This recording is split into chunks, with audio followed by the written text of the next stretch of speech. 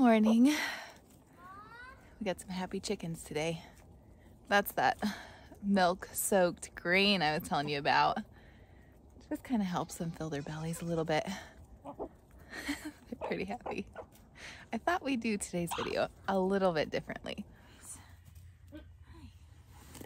So, I've been thinking about today's video pretty much all week. And usually I film a couple of days in advance and then I get it edited and all that. Today, I have to hang out in this bunny pen and watch these bunnies for a little bit because we lost one yesterday. And of course the kids were very upset. And I thought, oh, this will be a great opportunity to hang out with you guys. So welcome to our bunny barn. We have 5 New Zealand bunnies at the moment. And sometimes, especially with rabbits, they can just pass away. You don't really know. There's not really a real reason. They probably had some kind of weakness. It could have been a runt, and that's what it looks like in this case. Rabbits are not really, especially in our setup, they're not really affected by the cold unless they're very, very little. They huddle together and they stay warm, and they have a nice little box that we built for them. While we're hanging out this morning, I thought I would talk to you guys a little bit about authenticity. It's been really on my heart lately. So if you don't have a cup of tea, maybe grab a cup of tea or a cup of coffee if you're a coffee drinker. You know me, and I like my tea. Anyway, we'll get cozy here, and I'm gonna keep an eye on these bunnies and just kind of watch them. Keep an eye out for anything that I maybe hadn't noticed, and we'll visit for a bit. They're so cute.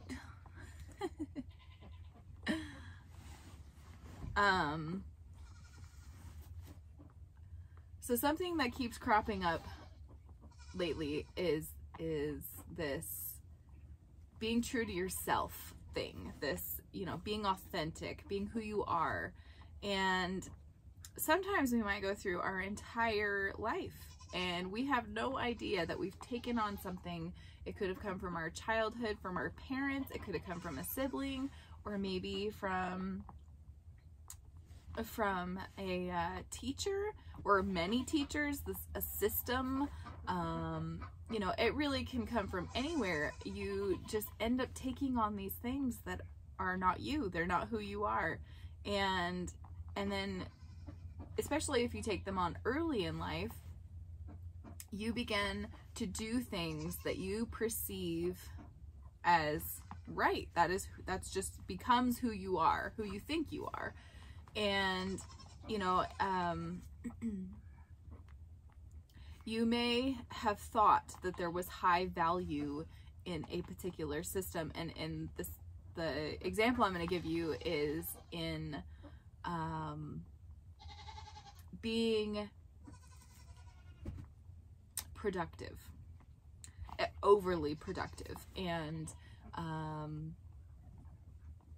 not resting, and making sure that, you know, being, I'm gonna have to watch out. Here comes the kitty. You can't come in here, kitty. Hi, you're very cute. Nope.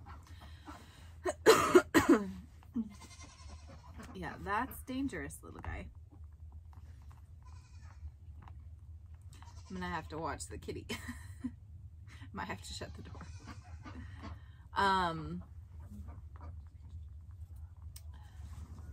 But just, you know, doing things to the point that you are sacrificing of yourself, but sacrificing way too much of yourself.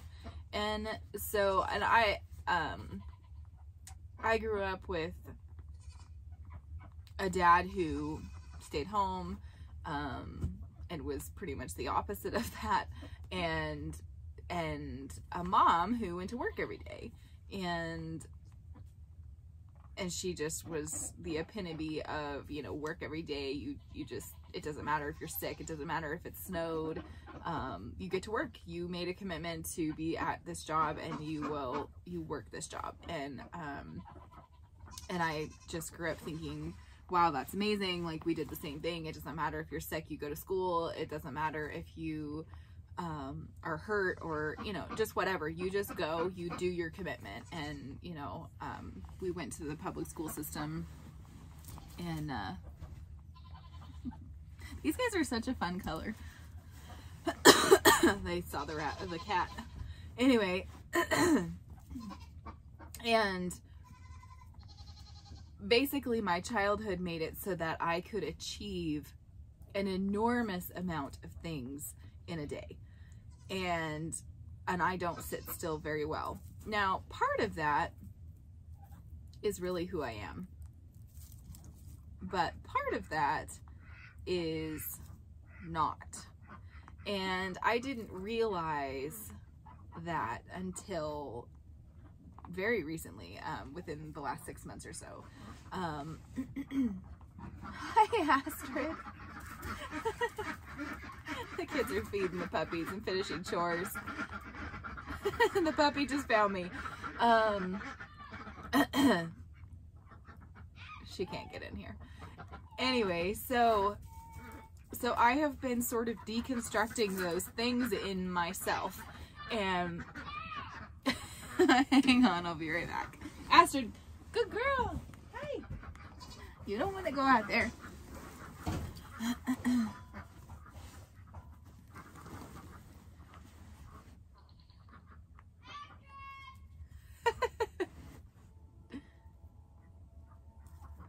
The cat and the dog are having a standoff. It's never dull around here, that's for sure. Nope. Go on, kitty. Anyway, so I've been trying to find the balance of resting.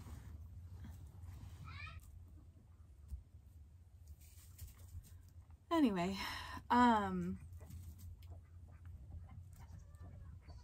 so I've been spending time making sure that I rest. So like, today is Friday, we take Fridays off. I take it to spend time with kids. We don't do a typical homeschool day. A lot of times we'll do tea parties, and I'll just let the kids help make whatever food they want to make. They pick the menu for the day, and we just hang out and get our snuggles in and take it easy. Training puppies and children at the same time.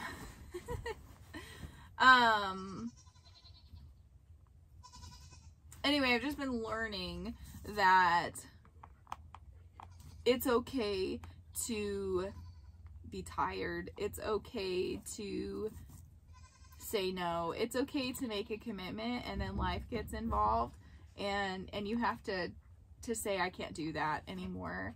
And I think that we as a generation have grown up in a time when, you know, you cannot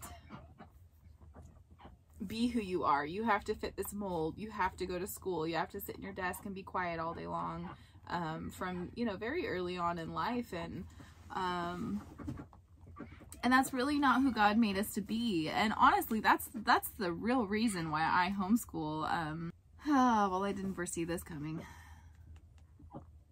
She can hear me, so she wants to mind me and not the kids. Food trick. Hopefully it will work. Anyway, I chose to homeschool my kids because I take absolute joy in the way God made each of us. He made us each different. He made all of us have different strong suits and weaknesses. And oh, don't chew on the camera. No, mama. Looks like she needs some more sticks.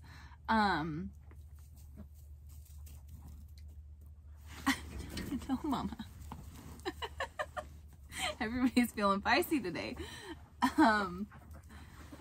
And I don't believe that you can become your own individual, unique, full self within certain systems.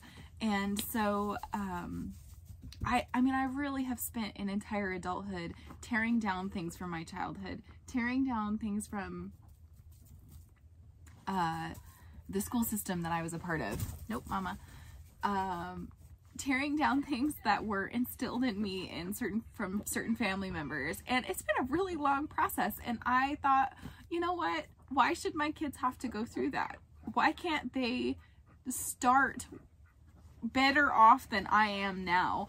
And that doesn't mean I want them not to struggle, because I really do, because struggles do bring out those traits in us.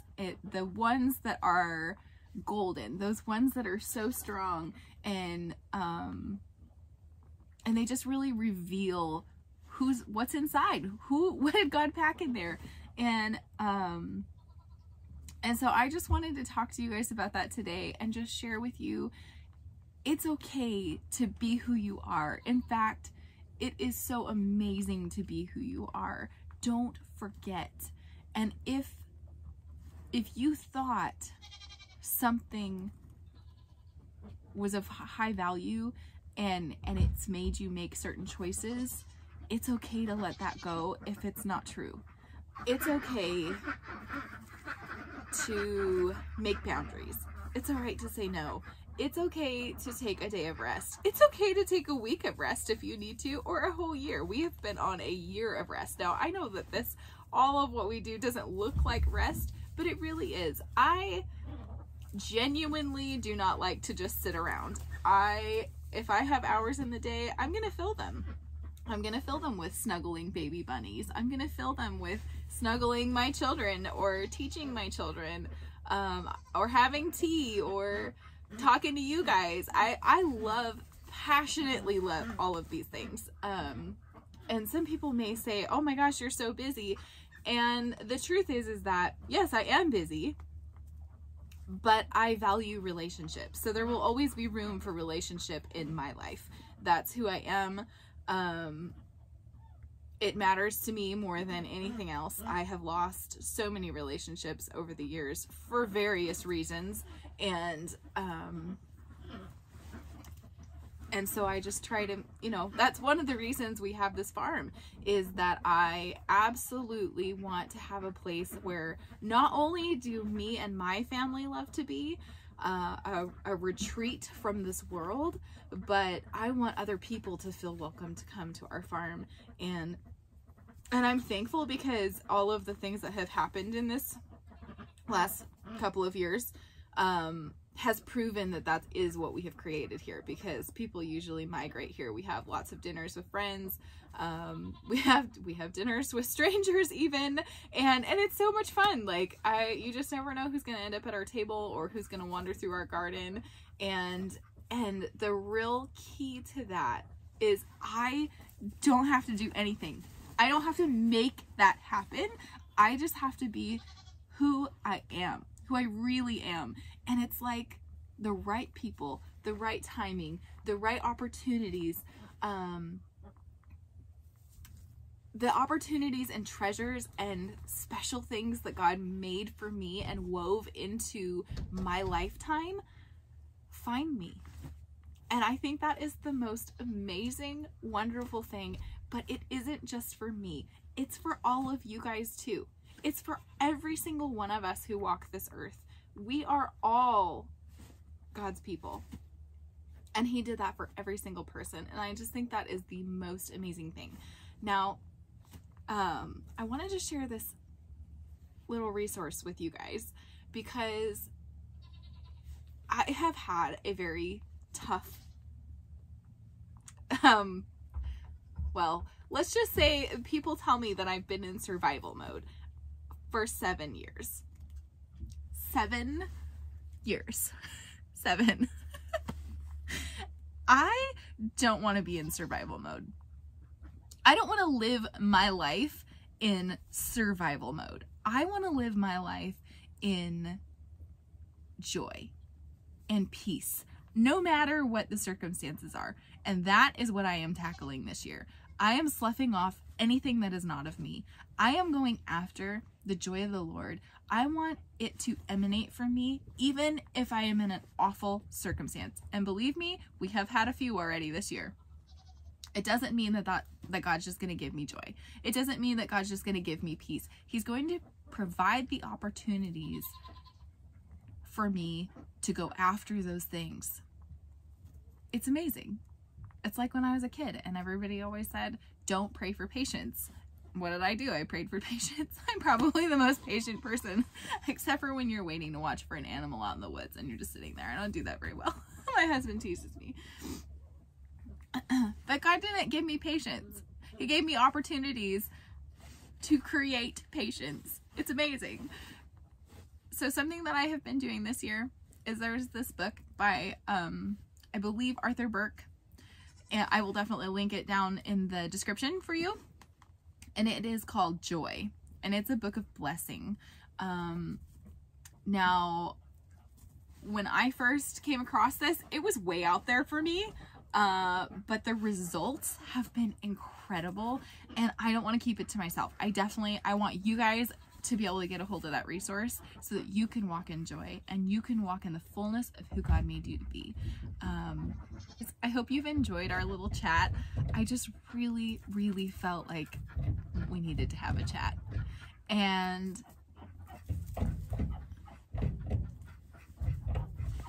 I have had the opportunity to watch these little bunnies. All of these little bunnies are just fine. I'm excited to say that. And Mom is chewing on her wall. So before this video is over, I'm going to bring her some branches because I don't want her chewing on the wall. She has plenty of sticks in here to chew on. I think she just wants the bark. So we'll give her some fresh ones. But I hope this has been helpful for you. I hope that you've enjoyed our time together this morning. And I hope you've enjoyed watching my little bunnies. I just think they're so cute. My kids were not happy with me because I kicked them out of the bunny barn this morning. The kids usually come out and snuggle. But thank you for joining me on my homestead today. If you're enjoying these videos, I would love if you would hit that subscribe button or even give us a like so other people can watch these videos. We'll see you guys again real soon.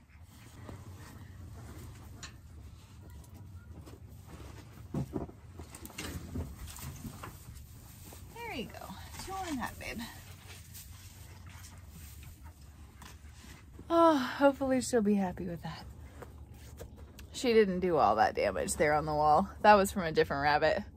Kind of a crazy rabbit. We had to cull that one. But